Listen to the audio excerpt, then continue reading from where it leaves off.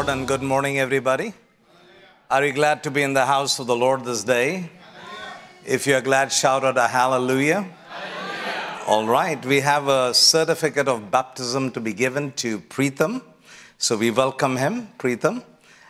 It says beautifully here, let it be known to all that Preetham has been baptized in the name of the Father, the Son, and the Holy Spirit, baptized on the 15th day of December 2023 at Amazing Grace Church, Dubai. And it also says a beautiful scripture, and it says in Galatians 3:27, all of you who are baptized into Christ have clothed yourself with Christ. Amen.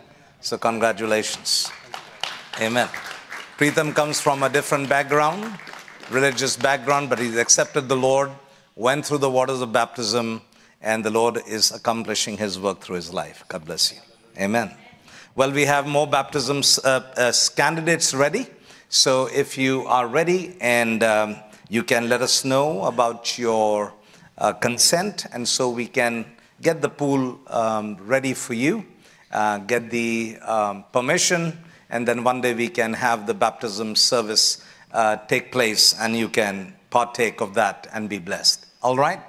Okay. Well, it's a time that we will get into the Word of God. So I want your full attention because the Lord loves you dearly. And He says when you come to hear the Word of God, you must always draw closer to hear the Word of God. Right? When you make a vow, right, you come closer, listen carefully to the word that you speak and the vows that you make, so that the vows that you take, you'll be careful to perform in the house of God.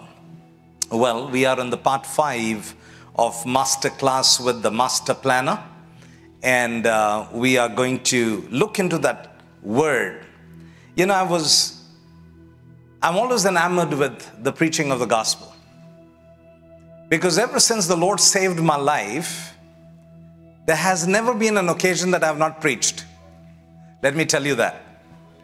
There's never been an occasion that I have not shared my faith with somebody. Whether it's a guy who fills your tank in the tank station, in the petrol station, whether it's the guy who comes to clean your house, or whether it's somebody, the gardener or whatever. It doesn't matter who is there. I've always made a point to share the gospel with the people. To an extent that I've also gone to certain places, religious places, and I have shared with those men and women of those religious houses the word of God. So what I'm trying to tell you is, ever since the Lord put his hand upon my life, I never refrained even a moment to share the gospel of Jesus with anyone and everyone who needs it. Amen. Hallelujah. And that's what enchants me. That's what enamors me. That's what, excites me every time when an opportunity is given to share the gospel. I'll go to any length to do, even if it is a one soul or two people, I'm willing to share the gospel. Hallelujah. And so it is very important for us to understand, and I like what, John MacArthur said, and he said, quotes, you are the only Bible some unbelievers will ever read, and your life is under scrutiny every day. What do others learn from you?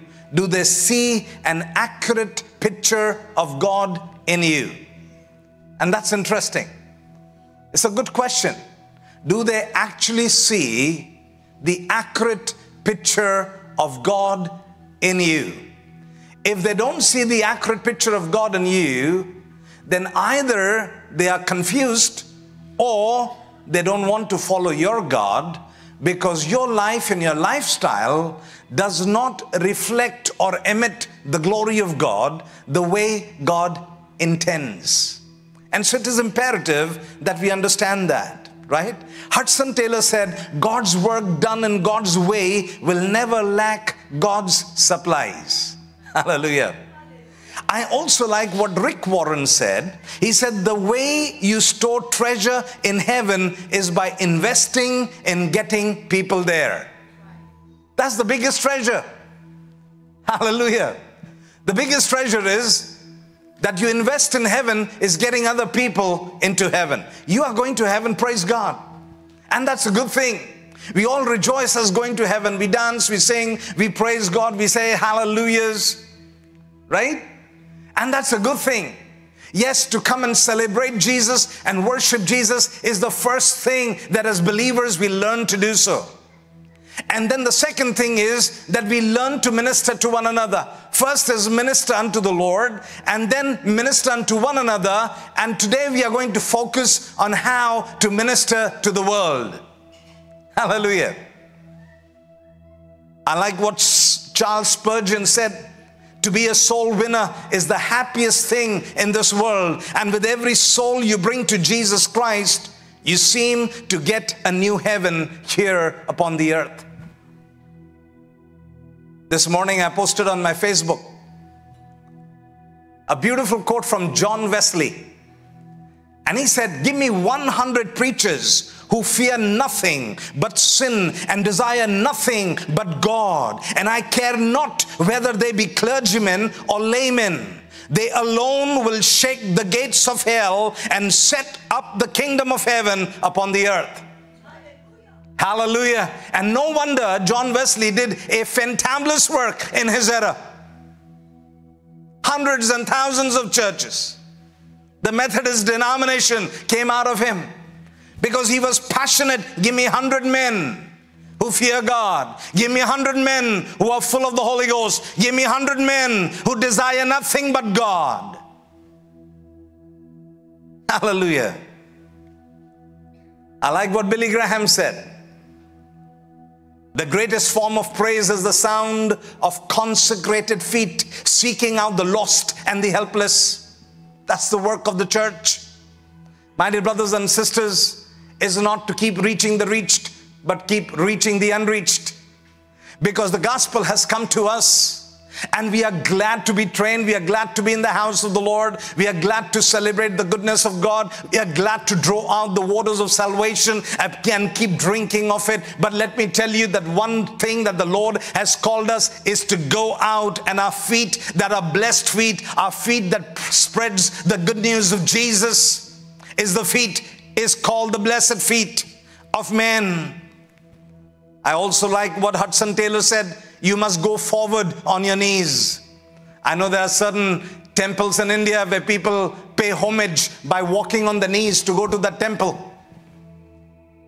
They drag themselves on the knees because they want to pay a penance. They want to show their consecration, their devotion to that deity. They are willing to walk on the knees. But I like what Hudson Taylor said. You must go forward on your knees. Hallelujah.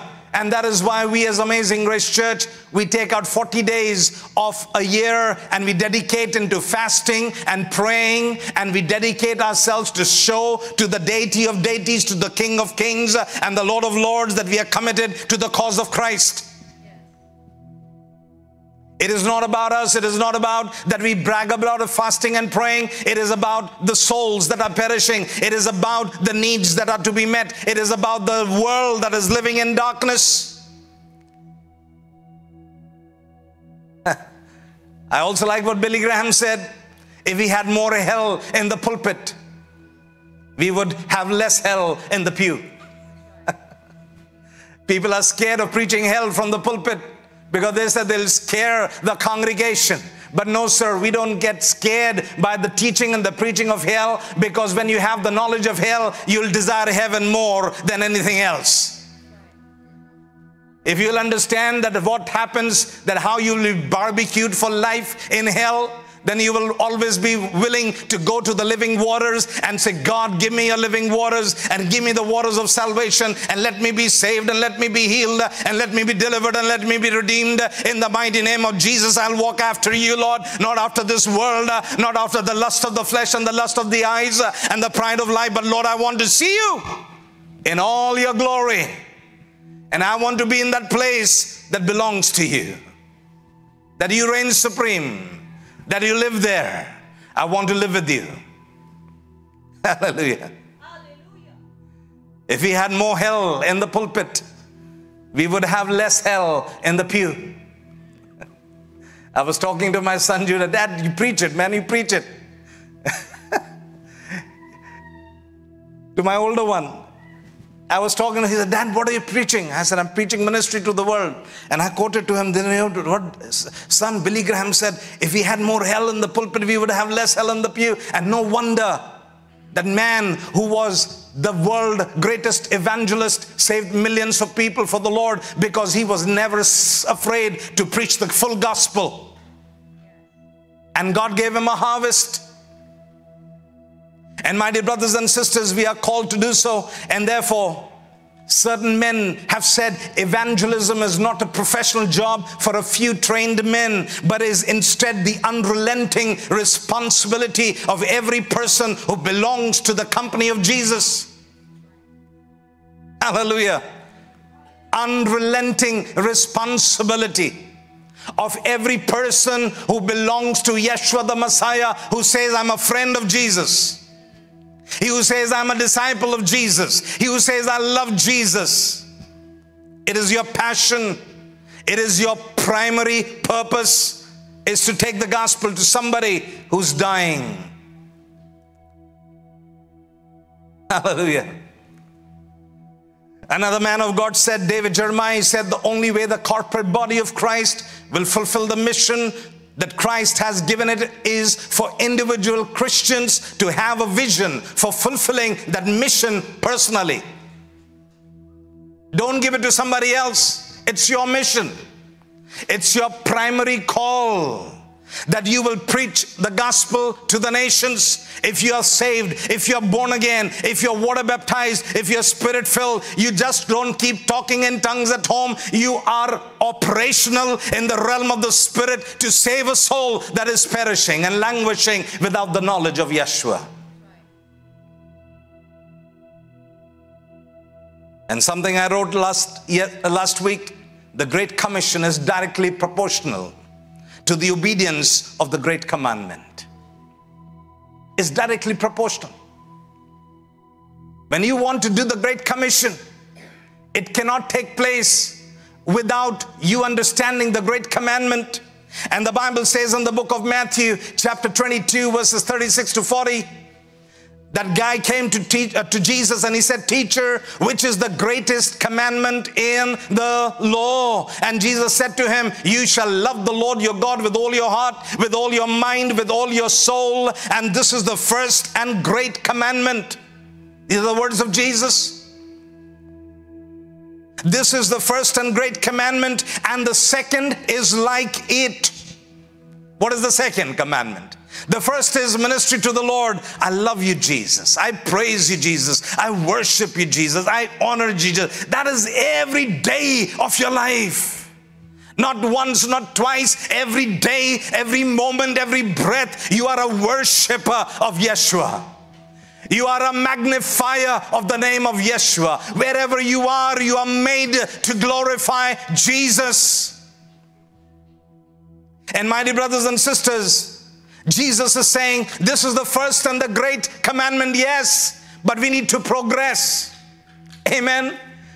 That's the primary commandment, the first and the great, but the second commandment is equally important. And Jesus said, you shall love your neighbor as yourself. On these two commandments hang all the law and the prophets. On these two commandments, the first and the second commandment, on these two hang all the law. The entire Old Testament, along with the major and the minor prophets, it hangs on that pivot. And so, my dear brothers and sisters, ministry to the world is imperative, is inbred, as ingrained. The moment you're baptized in the Spirit of God, you are actually impacted to create an impact in your environment.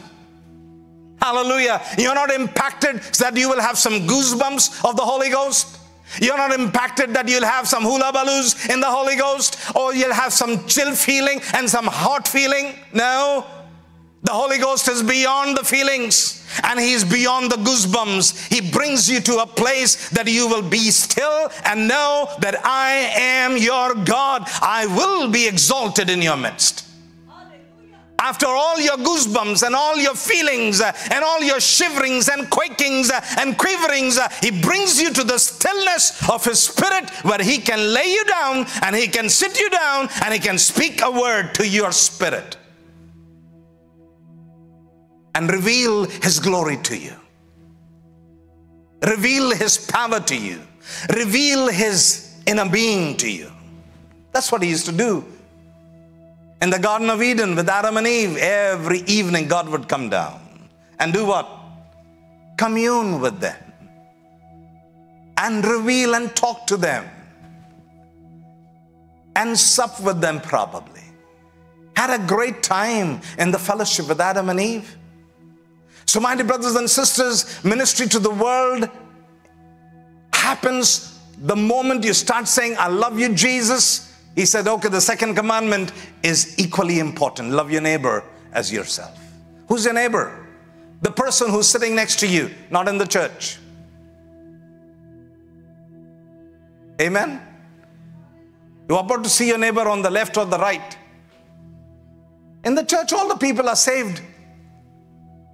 Hopefully, if you're not, then today is the day of salvation. If not, then today you give your life to Jesus. If you're watching us live, give your life to the Lord Jesus Christ and you'll be in the company of believers. Repent of your sin.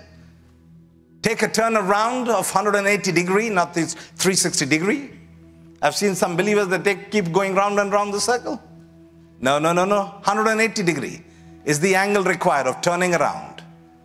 Right? So that you can follow Christ. If you're following the world, you'll follow Jesus. And we sing the beautiful song, I have decided to follow Jesus. Don't we sing that song? I have decided to follow Jesus. I have decided to follow Jesus. No turning back. No turning back. Right? No turning back. So we are called to worship Jesus. We are called to minister to Jesus. And then we are called to minister to one another. That is your in-reach. And then after that comes the outreach. Is ministry to the world. So when we start studying about the ministry of the world and getting equipped how to minister to the world, let's see a few things that I want to lay before you so that you can comprehend it correctly. All right. So everyone will need to understand. Number one is the plan. Say the plan. All right. What will be done? Number two is the purpose. Why it will be done. Number three, the procedure. Right? How it will be done. Number four, the people who will do it. Number five, the place where will it be done. And number six is the program. When will it be done? Keep those points in your mind and keep it importantly for everyone. As believers of the church, we must understand this plan, the purpose, the procedure, the people, the place, and the program. Why it is so important for us to know is because Jesus told his disciples that at the end of the end time days, perilous times are going to come into this world. And Jesus was saying that the world would face a time of great distress and difficulty. It's not easy to live in this world nowadays. One man of God said the life is war and you must understand how to battle correctly. Life is not hunky-dory all the time. For everybody, no. From the time you took birth, you came out crying. You were, playing football in your mother's cervix. Right? You're knocking at the cervix to open up. That's why your coconut is strongest bone in your body. Your skull is the strongest bone in your body. Do you know that? Not your thigh bone or your leg bone or your shin bone. Your coconut is very strong because you are playing football in your mother's womb. And with that football knocks, you opened up the cervix, you came out into this world. And how did you come out? Smiling? Have you seen a smiling baby come out? I produced two sons before my eyes. The other one, the younger one, I cut his umbilical cord. Then none of them smiled at my face. They were crying.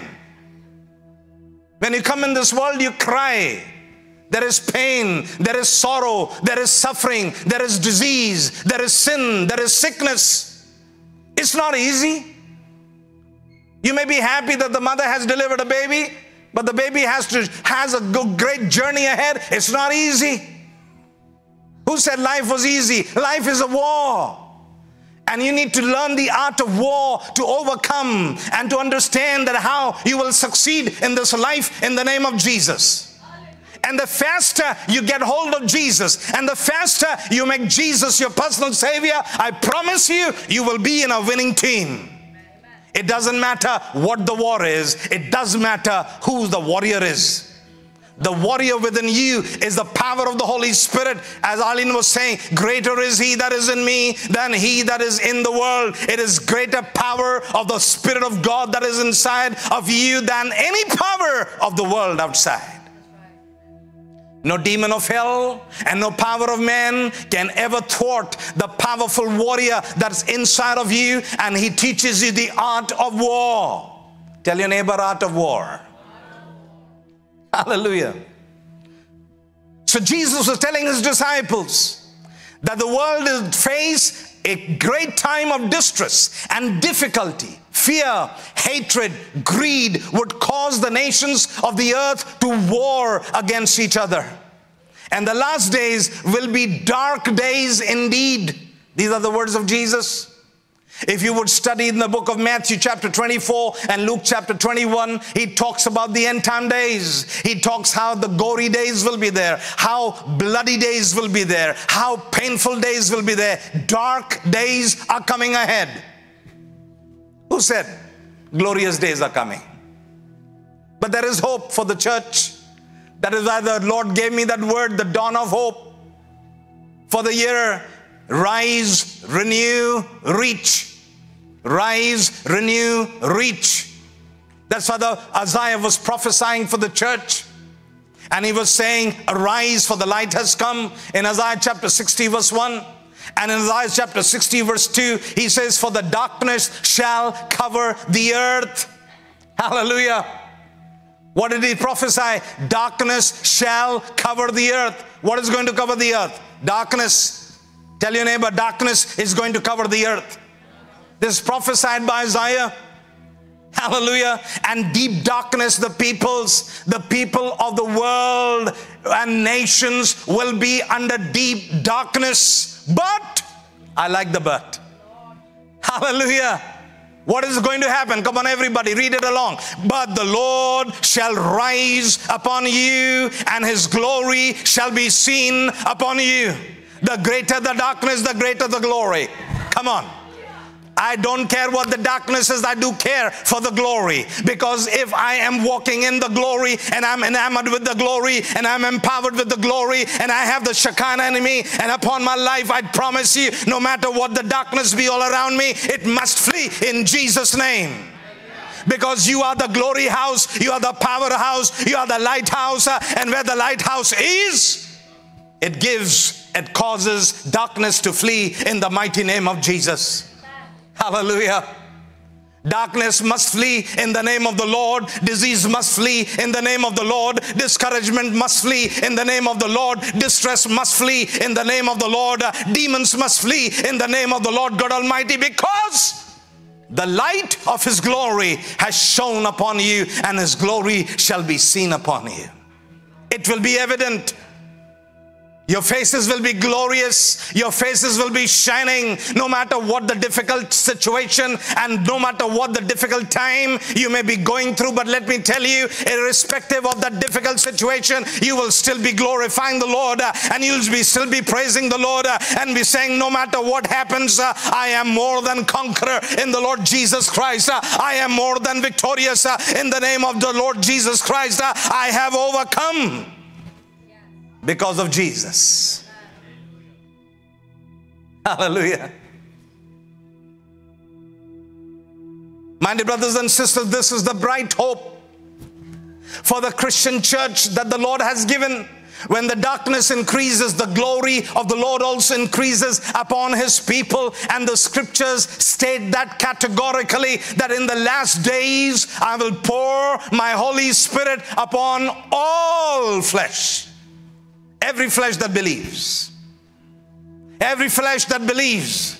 God is saying, I will pour my Holy Spirit upon all flesh, and all the flesh that is present in the presence of God, say hallelujah. Hallelujah. God is going to pour His Spirit. He's pouring His power upon you, upon your sons and your daughters. And the Bible says in the book of Acts chapter 2, 17 to 18 and verse 21, in the last days it shall be, says God, that I will pour out my Spirit on all flesh. Who's saying? God is saying. Whose Spirit will He pour? His own Spirit. The Holy Spirit He's going to pour upon each and every one of you. And then He says that your sons and daughters shall prophesy. Your young men shall see visions, and your old men shall dream dreams. Even on my men servants and maid servants, I will pour out my Spirit in those days, and they will do what? They shall prophesy. Hallelujah. Who are going to prophesy? Your sons, your daughters. You will prophesy. You will dream. Old people will dream dreams. Young men will have visions. Children will prophesy. Come on. We are in a company of prophets. Why? Because we are filled with the Holy Spirit. We are filled with the power of God, and the glory of God is upon us, that no matter what the darkness is, the glory that is inside of us will defeat the darkness, will eliminate the darkness, will cause the darkness to flee in Jesus' name.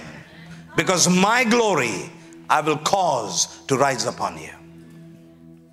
It doesn't matter that how turbulent was your raising up days, growing up days.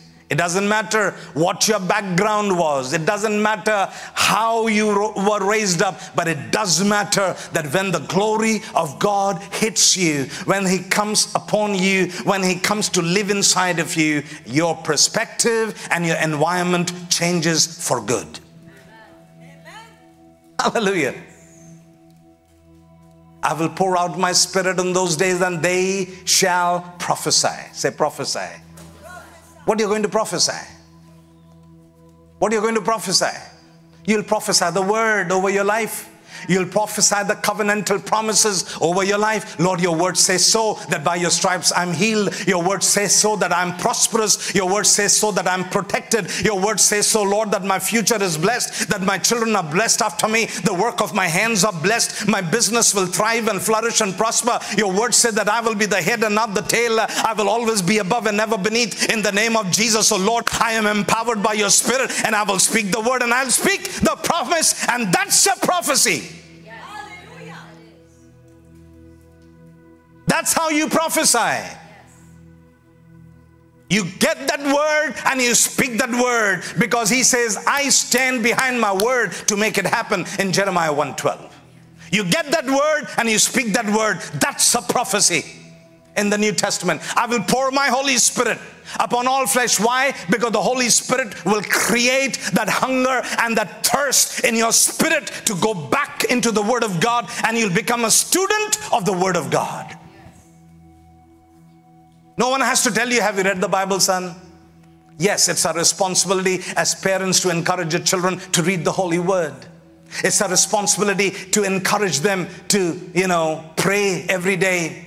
We inculcate those habits, and those are great habits and good habits, because we are called to do so with our little ones.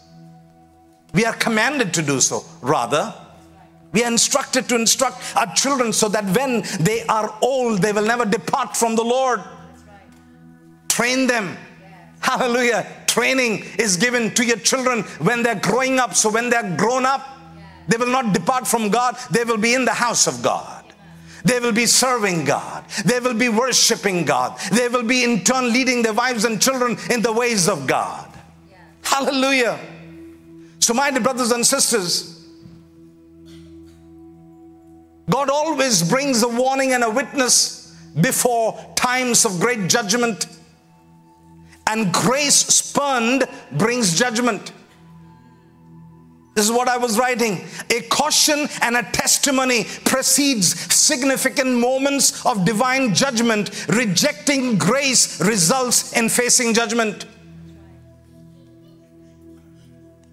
When grace abounds over our life, we must with both hands grab it, receive it, and don't let it go. When Jesus passes by, say, Lord, pass me not, my gentle Savior. Lord, stand by me and bless me in the name of the Lord. Lord, deliver me. And Father, I want to follow you. I want to be enamored with you. And I want to be empowered by you so that I will walk after you. The Bible says in Revelation chapter 2:6, repent or else I will come to you quickly and will war against them with the sword of my mouth. It's interesting to note that John the Baptist started his ministry with repentance. Jesus' theme of ministry and preaching of the gospel was repentance. And the closing remarks by the Apostle John is also repentance, where Jesus says, repent or else I will come to you quickly and will war against them with the sword of my mouth. Hallelujah.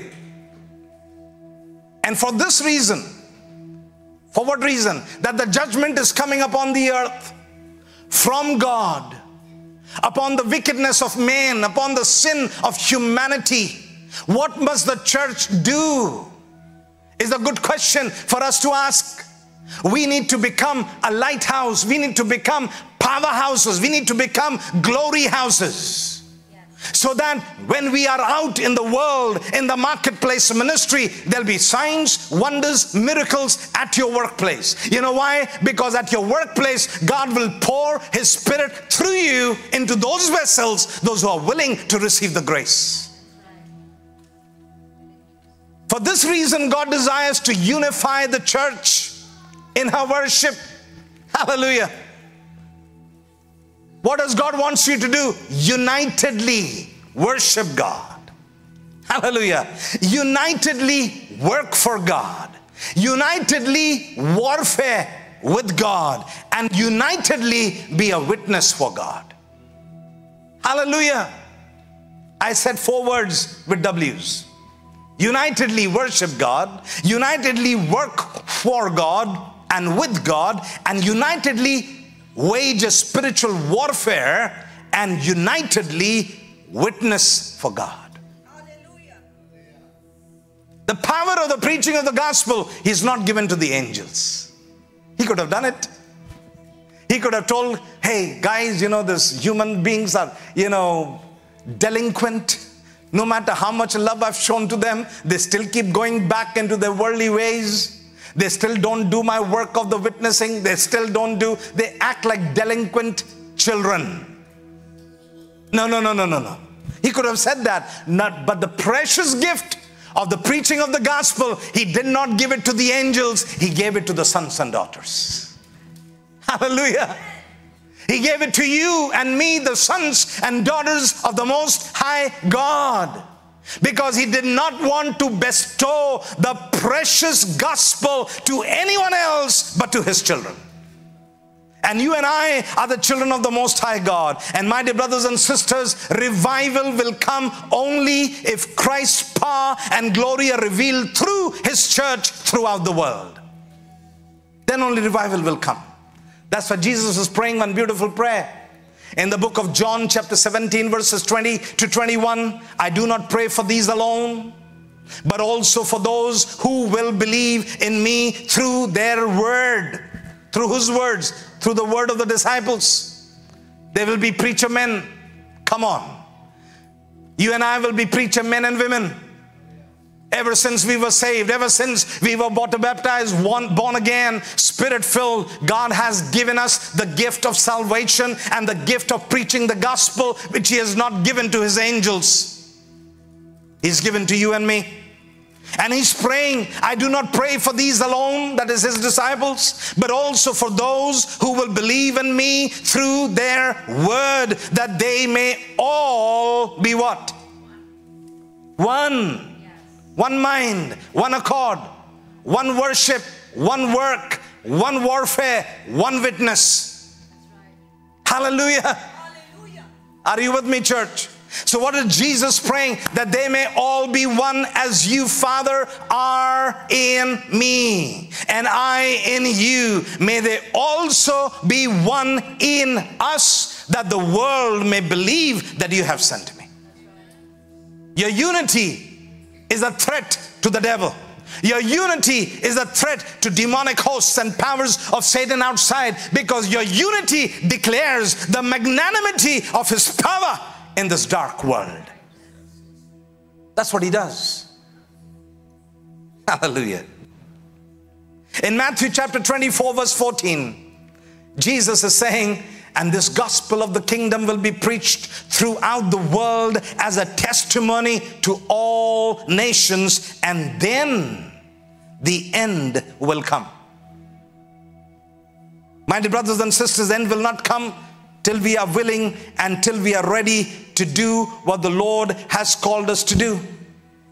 And what is the purpose of God? God wants the world to be reconciled to Him. Say reconciliation. God's plan and our mission. Come on. Yeah, that's what it is. Reconciliation is God's plan, and God's plan is our mission. That's what He wants to do. And what does the word reconciliation mean? It's a beautiful word. It means to bring together people in peace whose relationships are broken. Right? God so much loves humanity because our relationship was broken with God the Father. He loved us so dearly that the Bible records in John chapter 3 verse 16, for God so loved the world that He gave His only begotten Son, that whosoever believeth in Him will not perish but have everlasting life. He loved us so much. My dear brothers and sisters, God's love is beyond your wildest imagination or beyond your comprehension. It is only by the revelation of His Spirit that you can be able to understand the love of God. Otherwise, it's not possible. In the Bible, it says, and Apostle Paul writes the same note, and he says in 2 Corinthians chapter 5, verses 18 to 20, he says, all this is from God, who has reconciled us to Himself. Through whom? Through Jesus Christ, and has given to us what? The ministry of reconciliation. To everybody. Paul is saying to the church, the royal priesthood of God, 1 Peter 2:9, the called out ones, the chosen ones, the peculiar people of God, who are called out of darkness into the eternal light, they have been given a ministry, and that ministry is a ministry of reconciliation. That's what He's given. That is, that God was in Christ reconciling the world to Himself, not counting the sins against them, and has entrusted to us the message of reconciliation. Hallelujah. He's not entrusted to the angels or to the archangels or to the seraphims or to the cherubims. No. There are huge entities in the heavenly realms, but He did not choose them. He chose you and me to give the ministry of reconciliation. How fortunate and how blessed children of God we are. Hallelujah.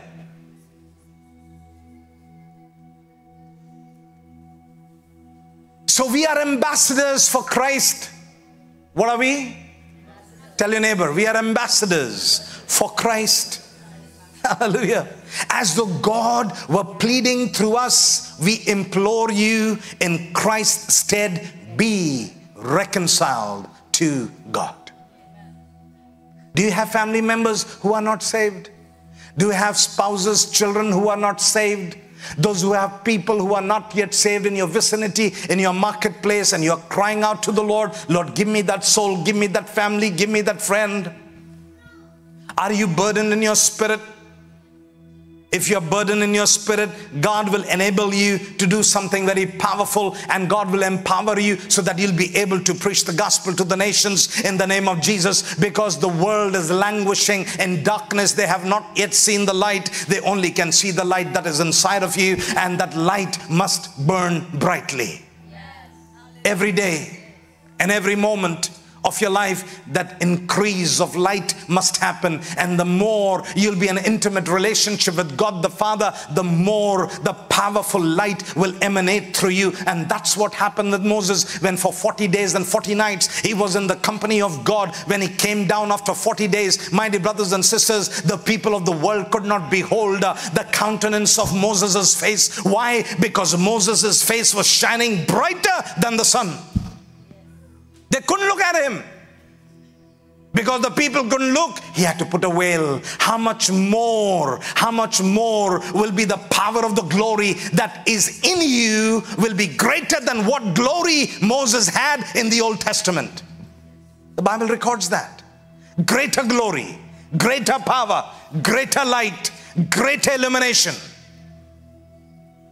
That great glory and that great power is available to you by the power of the Holy Spirit living right inside of you in Jesus' name.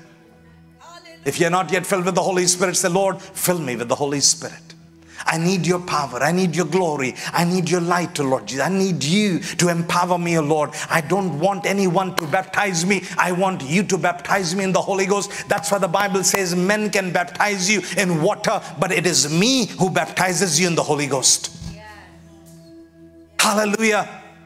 That baptism is of a different level, at a different degree. And that degree is a powerful presence of God that he inundates you with. My dear brothers and sisters, if you see in the book of Acts and you start studying from the book of 1, 2, 3, 4, 5, 6, the church is having an exuberant time. The church has grown from 3,000 to 5,000, from 5,000 to 8,000. Just around chapter 8. And in that period of time, the church was very excited and very comfortable, and they were happy reaching the reach. They were happy because the Lord was adding them souls every day, because every day they were having life groups. Every day they were having house church. Every day they were not playing badminton in a badminton court. I'm not against that, because I myself play badminton and I enjoy playing badminton, and I enjoy playing cricket, and I enjoy playing every other game. I'm a jack of all, master of none. I love sports, but they were not playing sports. They were at the feet of the apostles every day. They were not having life group once a day. Oh, Pastor, praise the Lord, what a lovely time we had. Oh, praise the Lord, Pastor, what a lovely meal we had. Great testimonies. Yes, praise the Lord for that. But they were meeting every day. And the Lord added to them souls. And the church grew to 8,000 people. 8,000 people. They have no synagogue, they had no temple, they had no auditorium that could accommodate 8,000 people. So they met house to house. Every church was a lighthouse. Every church was a house of prayer. Every house was a church. So they were men of mission. All the men of the church said amen. They were men of mission. They knew the plan of God is reconciliation. They made the plan of God their mission, so that they will go and reach the unreached.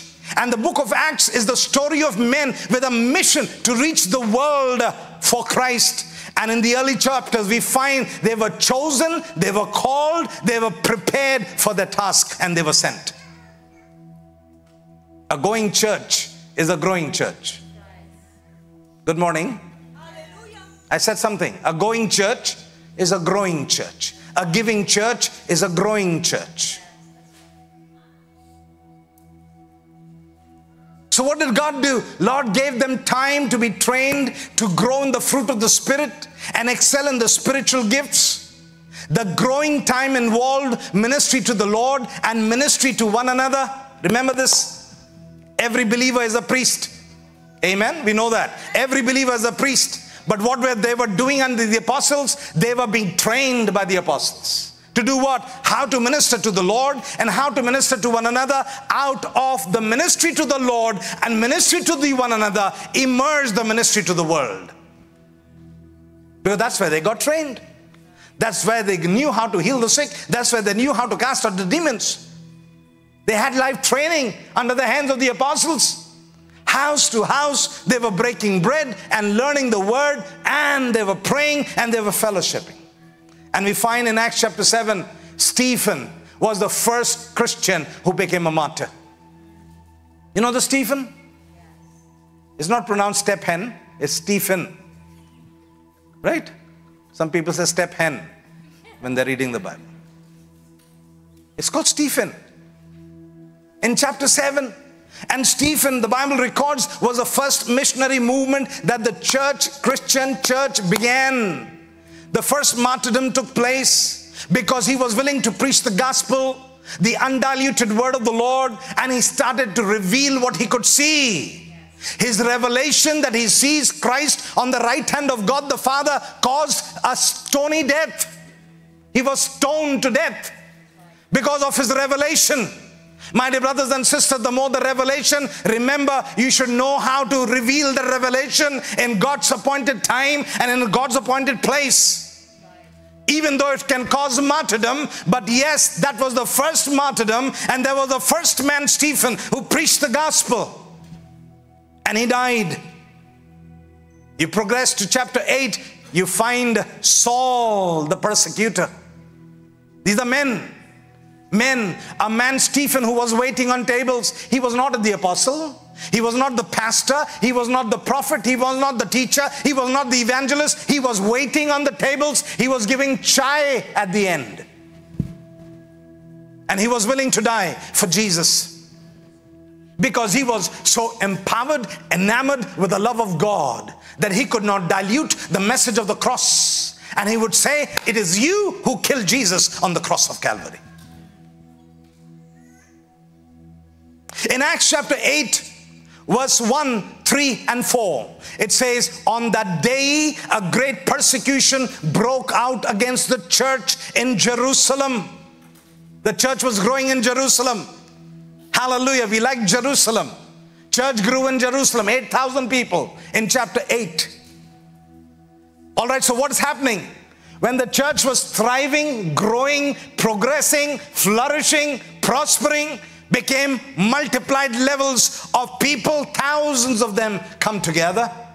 Right, what is happening? They were all scattered throughout the regions of Judea and Samaria except the apostles. Now see what's happened. Apostles remain in Jerusalem, but all the congregation of 8,000 people who were under the leadership of the apostles are all scattered. Come on. Say scattered. When you become too comfortable, God will bring persecution and he will chase you with fire on your bottom so that you'll do what the Lord wants you to do. Hallelujah. Hallelujah. That's what God does. This church was so comfortable. They had the apostolic covering. They had the powerful church. The infant stages of the church grew rapidly. But now they were all scattered, the Bible records, except the apostles. But what was Saul doing? Saul ravaged the church, entering house by house. Come on, every house church, shout out a hallelujah. Sometimes a Saul is sent to your house.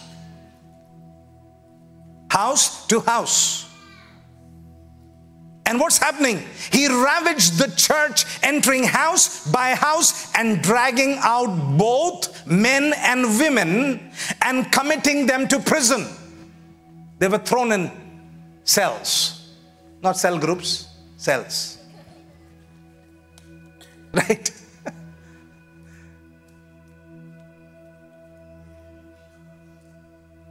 Verse 4 says, therefore those who were scattered went everywhere doing what? Come on, doing what?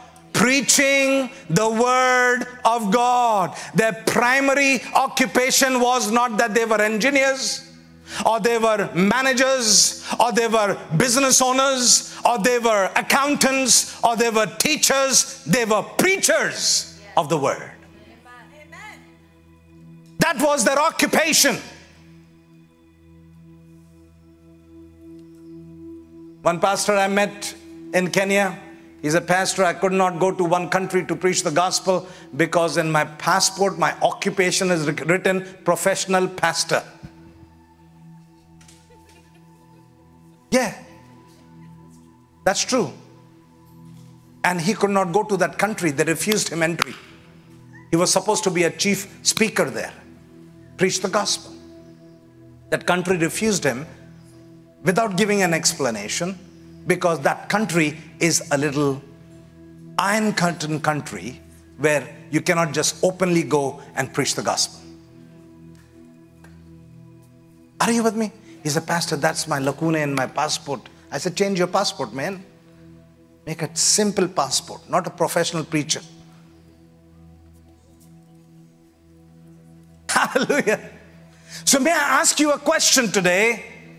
Are you, your primary occupation can be called a preacher man? A preacher woman? Can you say that? If you can shout out, say hallelujah. Come on. If those who did not shout hallelujah, today you must get baptized, get filled with the Holy Spirit, and take that primary occupation of preaching the gospel to the nations. That's what they did. 8,000 people. 8,000 minus 12. That many people were all scattered all around, and they only did one thing. Wherever they went, they were preaching the word. God actually used Satan's weapon of persecution as a means of moving his church into action. If you will not move, God will make you move. Good morning. You say, man, God is a traitor. God is the, tormentor, torturer. I don't want to follow this God. Yeah, could be possible. You may not like his ways and means, but he allows certain things. Till you don't move, he will make you move. So let me encourage you, church. If you have gone into inertia and you are unable to move forward, something is going to happen to you so that you'll start moving in Jesus' name. And the season has come and the time has come that there'll be no laziness, no lethargy, no procrastination when it comes to the preaching of the gospel in Jesus. Hallelujah. So be ready. I'm showing you from the scripture what happened. The church that was comfortable under the leadership of the apostles, God did what? Sent persecution. Why? They were so comfortable. They were growing. They were prospering. Everything was fantabulous. There was nothing wrong with that church. But one thing was wrong, that they were not taking the initiative of preaching the gospel, because God wanted not only the apostles, but every member of the church to be a preacher man. That's right. Every member to be a minister. Every member to do the work of the ministry. Hallelujah. So God knew that when his people are finally ready to go, everybody would have a part to play in his divine plan. They would indeed be a special people, indeed be a kingdom of priests, and indeed a holy nation. Hallelujah. That's what God wants. Now imagine if you would train only 2 people in 1 year. Show me that chart. All right? Train 2 people in 1 year. If each one at the end of year 1, number of persons would be trained is 2. In number 2nd year, there'll be 4. In number 3rd year, there'll be 8. In number 4th year, there'll be 16. In number 5th year, there'll be 32. Persons trained. I'm not saying proselytes. Trained. Disciples who are ready to do the work of the ministry. Who are ready to make other disciples. Right? And now we are in year 23. How many you would have saved? 8,388,608. In 23 years. But the thing is, pastor is there, he's anointed. We love our pastor, Pastor Samuel is so good. He's anointed, we'll only go to him for prayer. We'll take this guy to be preached to him. That counseling also he'll do. Everything he'll do. What will we do? Nothing. We'll just sit under his leadership. This is what happened with the first church. They were happy with the apostles' leadership. They were fantabulous. Excellent leadership. But only the leaders remained. Congregation was scattered. But what they were doing? Preaching the word. Preaching the word. Your Emirates airline is your tube where you fly. Everyone is there. When you give them water and wine, tell them, let's have water and wine of the Holy Spirit. When you're training people in your organization, give them the bread of life. Yeah, that's what you're called to do. That's what you're called to do. My dear brothers and sisters, in year 33, there'll be, I don't know how to pronounce this number. The last one. How would you pronounce, Brother Sammy? 8 billion, eh? Million. Billion. What is the population today? 8 billion. 8 billion people. See the formula? If we can each one teach one, tell your neighbor, I will teach one. Come on, tell your neighbor, I will teach one. So what is happening? If you see the first year, to the new believers, 2 people to be trained. So I'm going to take a stock of inventory at the end of the year from you. I'm setting this goal to you, and I'll ask you an answer. Where are those 2 trained people that you're giving in the house of God? Amen. What are you shaking your head? Okay, good morning. Hallelujah. Yes, sir. Roger it.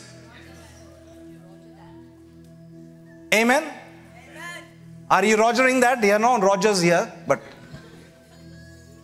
that's what I'm showing you. This. Only 2 people in a year. Forget about 1 month, 2 months. You know, today we do microwave Christians. Fatafat. You know, put them in a microwave, you know, get them filled with the Holy Spirit, whip them out and send them out, and then they falter. No, in 1 year, 2 people. Can we do that? I'm setting a goal before you today. Everybody, wherever they were scattered, they were preaching the word. They were not waiting for apostles, brother, pastor, you know, now I cannot come to church only, you know. They made their home their church. They made their home their church. Will your home be a church in this year? Good morning. Will your home be a church? Yes or no? Are you looking at me or looking at your phone? It's very important. Why? Your church must become a home church. Your home church. Why? Because the church is going to expand and grow. I'm prophesying to you in the name of the Lord. I'm prophesying to you. You receive it in your spirit, receive it in your mind, receive it in your DNA, because God is going to make it happen. Hallelujah. So the mandate is clear. What is the mandate? Mark chapter 16 verse 15. He said to them, go into all the world and preach the gospel to every creature. Hallelujah. Every creature. Have you preached the gospel to every creature? Mark 16:20 says, and then they went forth and preached everywhere, the Lord working with them and confirming the word through the accompanying signs. Can you see immediate action? Immediate obedience. Right? So what is happening in 15? Jesus is giving them the command. In verse 20, they are actioning the command. So I ask you to action the preaching and the teaching that you're receiving today with immediate effect. That means, as my sister Claudia was saying, okay, before the 31st of March, you'll have many new people in your life groups. Good morning. Amen. Hallelujah. Yes. You must believe it. You must speak it. You must prophesy it. You must make it your baby. The preaching of the gospel is your baby, is your vision. Many people say, I don't have a vision. God is giving you a vision and a mission. Souls that has to be brought into the kingdom of God. So what should we do? Every believer should be ready to preach the gospel. Remember, this job can only be done during the harvest time. Because the winter is soon approaching. And it will be too late. And we must preach the gospel today. Why? Because in eternity, the poor sinners we fail to talk about Christ will lament. Right? They are going to lament how? Jeremiah 20 says so. The harvest is past, the summer is ended, and we are not saved. They are lamenting.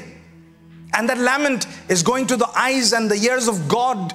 He's listening to the lament of the sinners who are not saved in the harvest time. My dear brothers and sisters, no wonder Apostle Paul warns us in the book of 1 Corinthians chapter 15 verse 34. Awake to righteousness and do not sin, for some do not have the knowledge of God, he says. What is Paul saying? In essence, we can sin by failing to obey the Great Commission. Hallelujah. When we fail to pray, we sin. When we fail to preach the gospel, we sin. And you say, Pastor, you're casting too much of burden on us. We're already burdened. We've got sales targets in our office place. We've got business targets to meet in our business achievement. You're giving soul target also. That's your primary target. Hallelujah. If you would achieve your primary target, I promise you, God will give you every other target to be achieved in the secular realm. I promise you that. You try it. Come on, you try it. I promise you. Come and tell me that, Pastor, your preaching was wrong. It was unsubstantial. I have lost everything because I'm serving Christ. You may lose, but you'll gain. Why? Because you're gaining for all eternity. But I promise you, God will grant you success. You do what God is telling you to do. You action what God is telling you to action. And I promise you, God will action everything else to come to you. Your job will come, your business will come, your BB will come, your spouse will come, everyone will come. Children will come, everything will come to you. Customers will come, clients will come, deals will be signed, but you do what the Lord is calling you to do. That's your first commission. And that's what God is calling you. So Paul is saying we can sin by failing to obey the Great Commission. And I would encourage you to take Jesus' words to your heart. In the book of John chapter 4 verse 35, do you not say that there are yet 4 months and then comes the harvest? Listen, I say to you, lift up your eyes and look at the fields, that they are ready, already white for harvest. Already white. A wheat harvest is always taken when it's shining golden. That's the time to reap. But now it's past the harvest time. They become white. Too long. It has remained in the field. My dear brothers and sisters, God is calling you that. In Matthew chapter 24:14, Jesus said, and this gospel of the kingdom will be preached throughout the world as a testimony to all nations, and then the end will come. If you want Jesus to come soon, then partner in his plan of reconciliation and make his plan your mission. Hallelujah. And Revelation 22:20 says, he who testifies to these things says, surely I am coming soon. Amen. Even so, come, Lord Jesus. Then and only then we can say, Lord, come.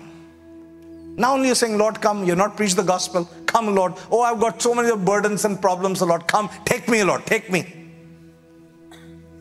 I've got some disease. Take me, Lord. Why to take you? You have to live for 120 years. Do the work of the ministry.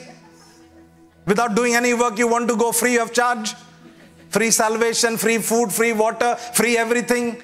And don't give any return into the house of God. You just want to go. How will you give an accounting statement there? Arey Baba, you have taken everything, given nothing. Right? So let there be a trial balance done on your life and an accounting done on your life, and say, God, here am I. Give me souls, O Lord. Come on. Forget about give me water, give me business, give me, Lord, this. Give me souls. If you're focused on asking for souls, I promise you, everything else will come to you. Everything else.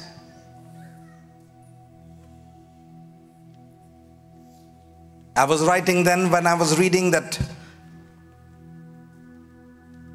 I'm studying Genesis, line by line, word by word. So, God met with Jacob and he changed his name at Peniel from Jacob to Israel. And the moment when God left him and went, he built an altar. So something beautiful that I wrote. In locations featuring a tent, an altar for God should be present.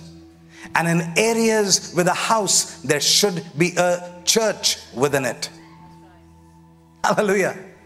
Everywhere your patriarchs built an altar, built an altar, built an altar. Altars were milestones of reminders in the journey of faith, so that they knew that they met with God, they knew that they encountered God, they have received the blessing, and they consecrated that place. My dear brothers and sisters, in your tents, let there be altars, and in your houses, let there be churches.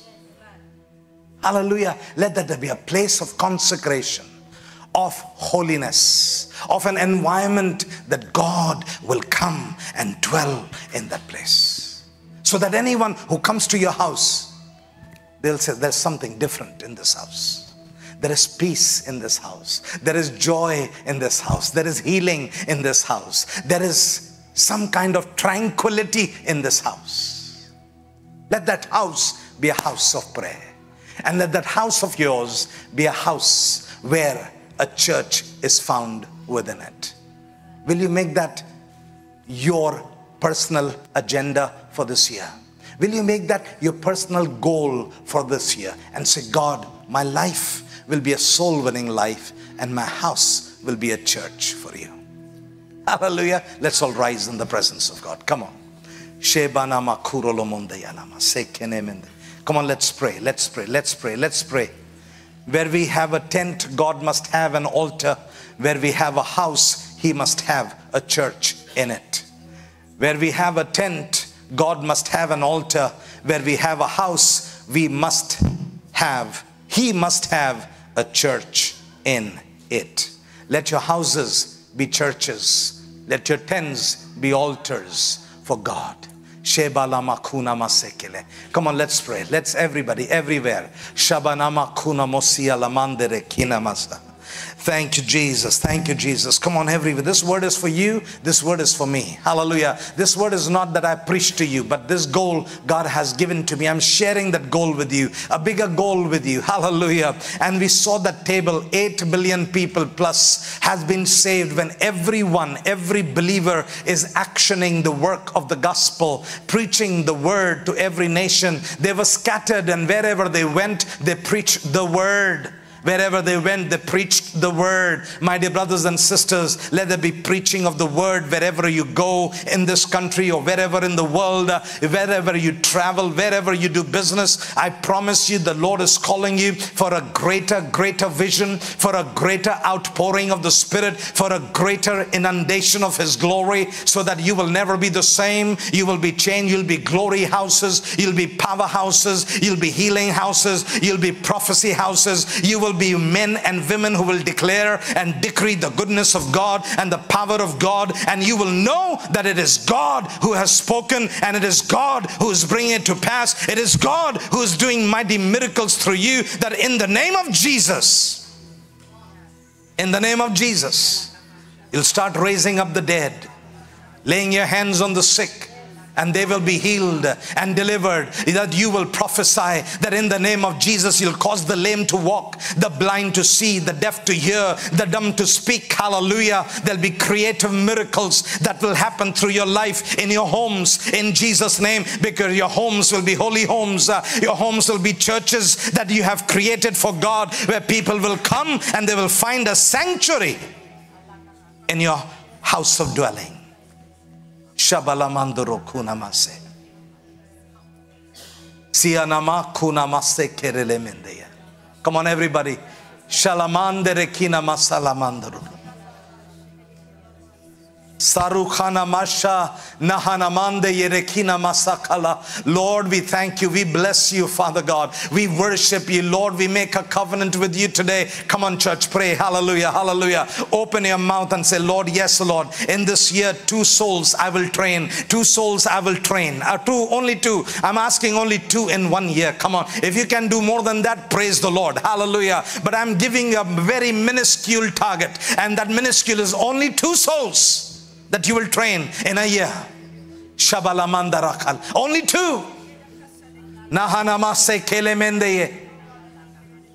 That's what the Lord is calling you. It's the call of the Holy Spirit. It's the call of the Holy Spirit, my dear brothers and sisters, because Jesus is coming soon. And before His coming, there'll be a great, great harvest from all over the world. That's what the word of God says. There will be a huge harvest before the ultimate coming of Jesus. Hallelujah. Huge harvest. Be prepared. Be prepared. Prepare my church, saith the Lord. Prepare my sons and the daughters, saith the Lord God Almighty. Be prepared, because I'm coming soon. Shabalamandoro kunamase. Give us the grace as a church, O Lord. Forgive us of our inertia. Forgive us, O Lord God Almighty, that we have not taken heed, O Father, when we read in the book of Mark, Lord, you gave them the instruction in verse 20. They went everywhere preaching the gospel. Immediately. Lord, after being born again, we have stayed idle. We are only drawing waters of salvation. We have become such consumerist attitude, oh Father, that Lord, we are only consuming on the grace of Yeshua, but never contributing to the expansion of your kingdom. Forgive us for that, oh God. Forgive us, O God. Lord, with our time, with our talent, with our energy, with our money, with our strength, with our valor, with our power, with our honor, we will serve you, O God. Lord, Father, Joshua reminds us that, Lord, in the end time, in his old age, Joshua said that when the people started to go away from the Lord God Almighty, Joshua said, I do not know about you, but for me and my household, we will serve the Lord. He was confident of one thing, was about his own house. He was confident of one thing, that he and his household will be serving the Lord. Shabalamanda. Will you be that house that can boldly align your thinking and your saying and your speech like Joshua said? It doesn't matter what's happening with the world outside. It doesn't matter what's happening around me. But for me and my household, we will serve the Lord. Shabalamanda. Come on, if you can dare to speak that and make a covenant to that, to the Lord, say to the Lord, not to me, say to the Lord. Hallelujah. It's not for your pastor, it is for the pastor of your pastor, and that is the Lord Jesus Christ, the great and the good shepherd, who wants an answer, who wants a goal setting. He's a shrewd businessman. He has invested the blood of his son, the priceless blood of Yeshua, upon your life, and he wants a return on that. He wants a return on that. And the return is the souls that you can bring into the house of God. That is the biggest thing and the greatest thing that you can ever do. Souls into the kingdom of God. Hallelujah. Shebana mandara kanamasi. Father, you have heard us speak. And you have heard us make a vow.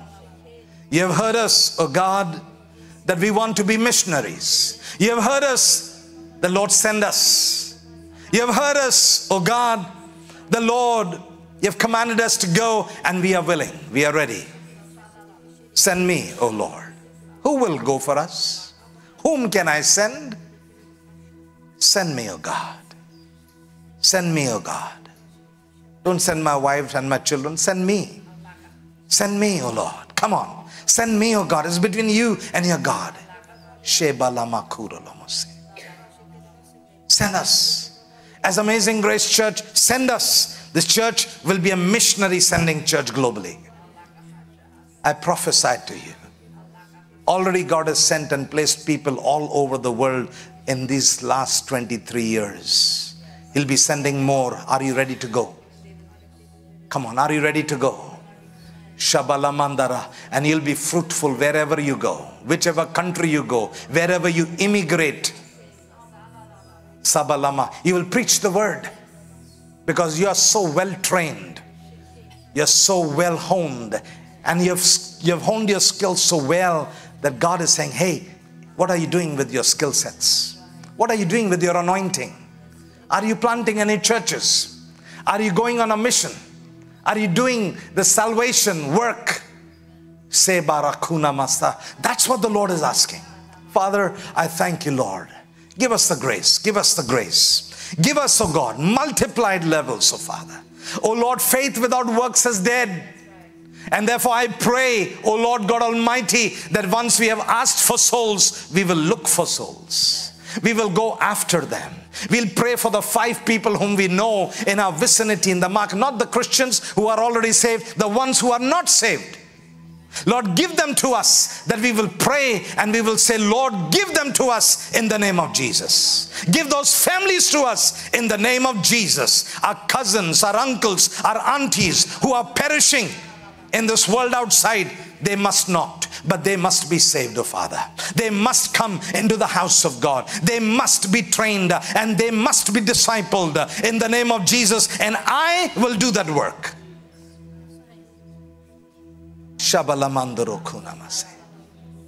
Anoint us, God. Empower us. Let there be open heavens upon us as a church, that we'll truly be the salt, the light, and a voice unto the nations. These are your people, bought by your blood, filled by you with your Holy Spirit. I pray, perfect everything that concerneth them. As Abraham was rich in faith, in cattle, in gold, and in silver, so shall your church will be. They will lack no good thing, because they have made the preaching of the word their primary occupation. And we thank you, we love you, we bless you, and we give you the praise, glory, honor, dominion, power, and authority, because it all belongs to you and to you alone. In Jesus' name we pray. Amen. Now the grace of the Lord Jesus Christ, the love of the Father, and the fellowship of His sweet Holy Spirit be with us now and forevermore. And all the saints of God said, amen. Amen. Give the Lord a big clap offering. Hallelujah. God is to be praised. We love you. God bless you.